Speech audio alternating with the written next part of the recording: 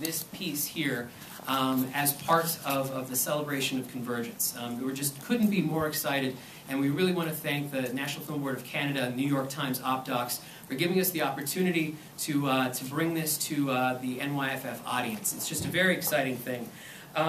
It's grand in scale and innovative in its design, and A Short History explores over 2 millennia of vertical living. And we are, again, like I said, very, very pumped to have it here. To tell you a little bit more about the evening and the way things will flow, and actually, before I go, the tension. I would like to remind everybody that after we see the films and everything, we'll also be having a Q&A moderated by Eugene Hernandez of the Film Society.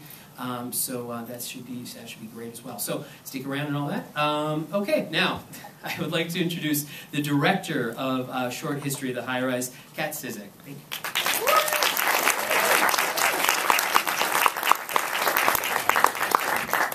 Thanks, Matt, and thank you, Eugene. This is such an honor for us to be here in New York City at the New York Film Festival. It's just hard to believe that we're finally here.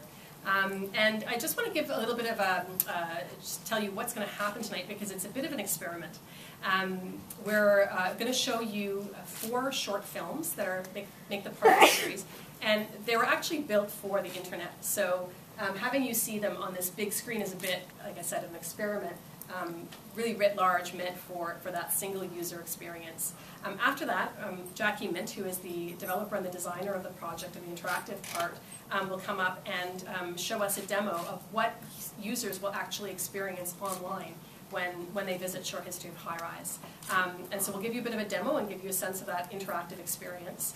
And then we'll follow that with a Q&A and a special surprise at the end. So thank you so much again for joining us on our premiere tonight, and we'll see you after the screening of the 4 films.